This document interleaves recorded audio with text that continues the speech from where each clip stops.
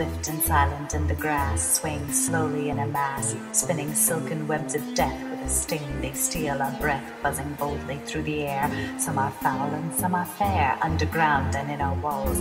The amazing insect crawls, holographic dragonfly, swarm of locusts in the sky, praying mantis, little fleas, nest of wasps and hive of bees, hills of ants are all around, hints of networks underground, caterpillars, butterflies, wings, antennae, disco eyes, legs in sixes or in eights, centipedes in body plates, shiny beetles fully armed, by the black widow charmed, the red hourglass a sign.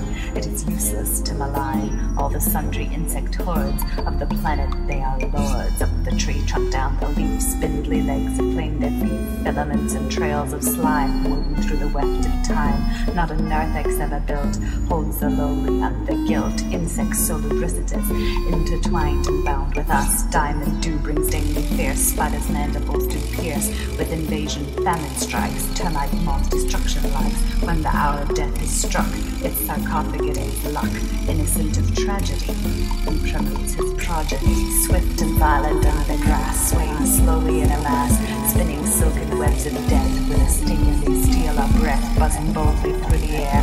Some are foul and some are fair, underground and in our walls.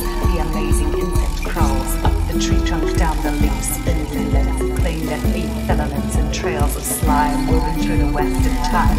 Not a narthex ever built holds the lowly and the guilt. Insects so lubricitous, intertwined and bound with us. Daddy Longlegs shakes in fear when a human being draws a tear. Spider breathes his picture still and speeds up over hail as we fight the insect swarms. The psionic he conforms to the shape of madness playing over earth and us. They reign underneath the desert sands, kings and queens of ancient lands, buried in all finery.